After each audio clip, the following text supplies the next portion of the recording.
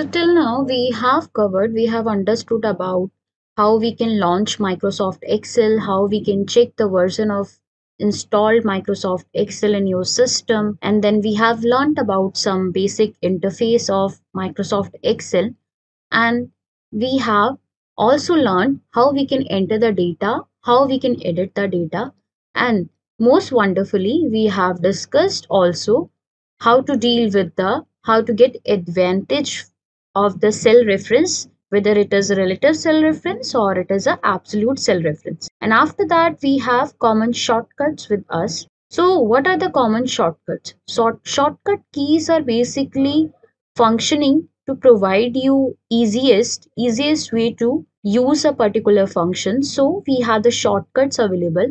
In that case, you are directly moving to a particular functionality rather than following the main path. You will go with a shortcut. So the first shortcut key we are discussing here, this is control plus n. So what you are pressing here, you are pressing control key and then you are pressing the n from the alphabet key. So this shortcut is used to create a new workbook. So whenever you require a new workbook, rather than going to opening it from file menu, we can do it from control plus n as well. So how we will do it? Let's try it with the Excel also. So I'll launch the Excel, the same my favorite way to do that. So what we are doing here in the home, I'm going to a blank workbook for example, and I have the option file and to open a new file from new file new. So if I want to do that, I can do it with the choosing the blank workbook, or you want to choose any predefined package or any predefined sample template, you can do that. For now, we can take the blank workbook as well. The same thing you can do it by clicking on Control plus N. So if I'm here and I'm not going to any file menu and on not going to any particular option, what I'm doing, I'm just pressing the Control plus N, and in that case again I'm getting the new workbook. How you can get that? You have checked it from the book 3 as well. I'll minimize this.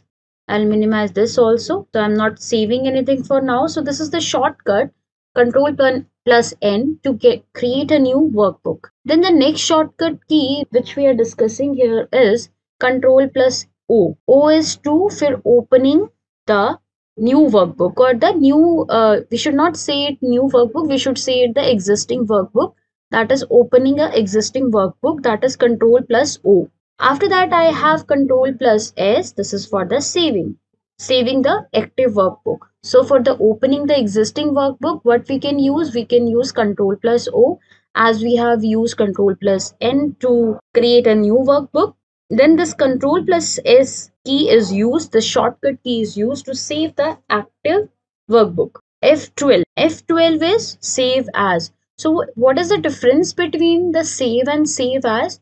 When you want to change the name of that particular workbook or particular document with any other name, then in that case you can make it save as. What we can understand it with an example as well. Suppose I have this workbook and what I am doing it, I am saving it. Let's save it with the shortcut only, that is Control plus S. So I am putting the name, I'll put it in my desktop. I'll name it as maybe week 1. I'll put it week 1.1 as the name, and I'll save this. So in this way, I have saved that particular workbook here. Now I want to make it the same changes like what I am doing here. I am putting some kind of data here. Some data is available and I'm saving it again. Now I'll close it, and if I'll go to my screen, or if I'll go to my desktop, I can find this particular document over there which is named as week 1.1. Now if I want to open the same file, what I can do, I can go to the open and I'll look for week 1.1. Now my requirement is to save the same file with another name also. In that case, I'll do save as, or I can go with the shortcut also, and I'll put it as a name, maybe second version, and save. So I have two files now. One is with the name week 1.1 second version. So I have the same data set with me. So whatever changes I am making in any copy, that is independent of the another one. So basically I have two workbooks for now. These two workbooks are carrying the same kind of information. But if I want to make any changes, I'll make the changes in the opened one only. So this time I'm working with week 1.1 second version, so I am making the changes in the same file. If I'll open the previous one, I'll make the changes in the same file. So this is the difference between save and save as. Let's go back to the slide again. So the shortcut key for save as is F12. We have discussed till now 4 shortcuts, that is common shortcuts. Control plus N is to create a new workbook. Control plus O is to open an existing workbook. Control plus S is to save the active workbook, and F12 is to do the save as. Control plus W is used to close the active workbook. So you don't need to go to your interface and close it from the available menu at the top area of the right top area. You can directly do it with the keyboard also, that is using Control plus W to close the active workbook. Next shortcut is Control plus X or C or V. So you might be aware about this already, that Control plus C is used to do the copy of the content. Control plus V is used to paste the contents, and Control plus X is used to cut the content.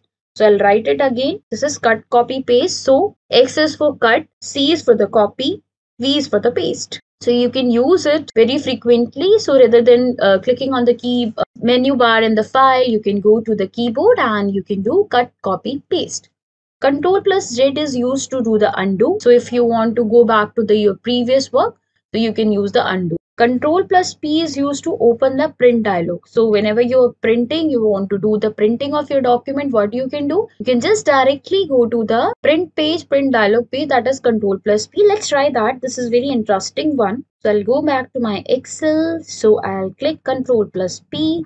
So it is this print dialog has opened here. Whatever settings I want to do, I can do it from here.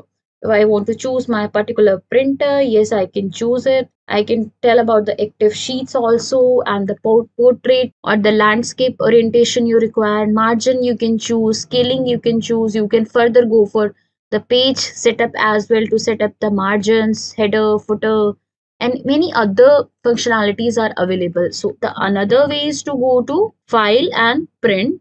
And otherwise, what I can do, I can directly go to Control plus P. So both the cases, so normally common shortcuts are used to use these functionalities. So right now we have learned function, this common shortcut for new also, open also, save as also, and for print also. I'll go back to slide. Next shortcut is Control plus D. So this is very useful shortcut whenever you're working with the large data set, or even with the a good amount of data. Whenever you are entering the data, when you're doing the analysis, at that time we use this. Control plus D is used to copy the content from the above cell. I'll show you. For example, what I'll do, I'll just open my previous file. I'll go back, open, so that I saved with week 1. So this was our previous file where we have learned how we can enter the data, how we can edit the data, how we can do cell reference, whether it is relative or absolute cell reference. So similarly, what I want to do, I want to copy this entire content from this to this row. So one method is to go to that particular cell, copy it, maybe with the shortcut, or you can go with the this cut, copy, and paste thing as well. So what I'll do, I'll paste it. So this is the one way to do that. Otherwise, the second way is to, I am at that particular cell and I want to copy the content from the above cell. So I'll just directly press the Control plus T. So I can have that particular value with copying it here. I don't know to go to this Control plus C and Control plus V. What I can directly do, I'll just do directly Control D. So we can have a good amount of data copying in a single shortcut. Rather than using Control plus C and Control plus V, I'll directly go with the Control plus D. So if I want to copy the entire row, this 500, 15, 20. So I'll try this also. So what I did, I just selected everything and then I pressed the Control plus D. So you just now you think about, you have the large data set. In that case also you can perform this thing also, Control plus D, to copy the content from the above cell. What if I try it here, whether it will work? No, it will not work, because it is picking the only value that is available at the above position of that particular row. So this is copy the content from above cell. Control plus space, this is to select the entire column. So I'll try this also. What I want to do, I am here.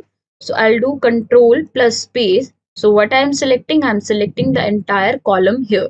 So I don't need to go it directly here or something like this. Wherever I am here. So what I'll do, I'll click on control plus space, and what I can do, I can choose the entire column over there. This is the power of the common shortcuts. Next shortcut is shift plus space. So select the entire row.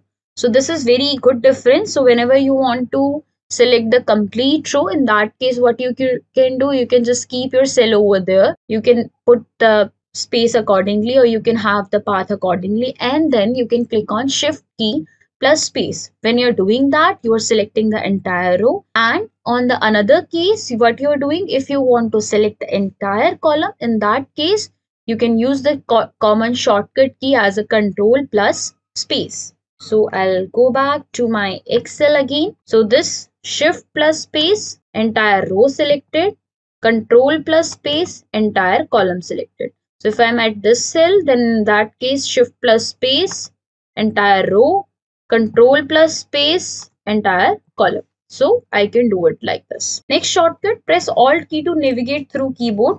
And the another thing is that suppose I'm here, and if you want to move it like to another tab, what you can do, you can press the Alt, and you can press Alt key, and you can actually know about all the shortcut keys that is available with the Excel. So whatever shortcut you want to use, you can use in the combination. The symbols are written here. So this P indicates the page layout, formulas for M, A for data, review, view, help. And so other ways are to use the common shortcuts. This is all about using the common shortcut. So I'll revise it again. So what we have covered till now, we have covered control plus N to create a new workbook. To open an existing workbook, we can use control plus O. And to save the active workbook, it is the workbook in which we are dealing. F12 is to use the save as. Control plus W is to close the active workbook. And the shortcut is Control C, V and X for copy, paste and cut. Control Z to do the undo. Control P to open the print dialog box. And Control D to copy the content from above cell. Control plus space is to select the entire column, and Shift plus space to select the entire row, and Alt key is to use to navigate through keyboard.